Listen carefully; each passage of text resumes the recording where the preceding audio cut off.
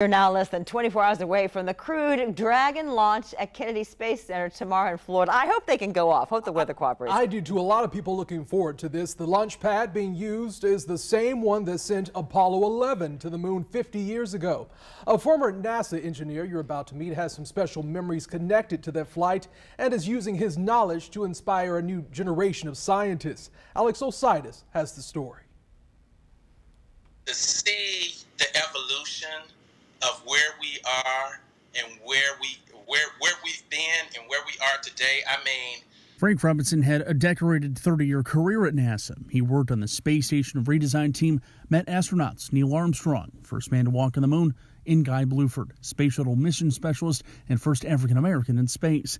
Robinson's focus on safety and science presented a new opportunity after retirement, now working with the next generation, teaching through STEM to Hub. We try to make science, technology, engineering, math, and medicine fun for the kids. One of the groups he works with, Girl Scouts of Gateway Council, which is how we met May Trog and Melanie Wondrasek.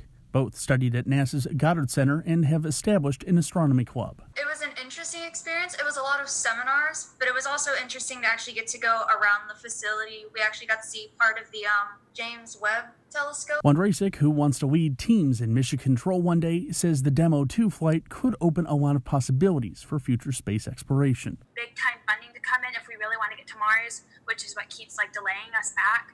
And so I really want to see all the private companies start to work together with NASA. Reporting, Alex Osiris, First Coast News, on your side.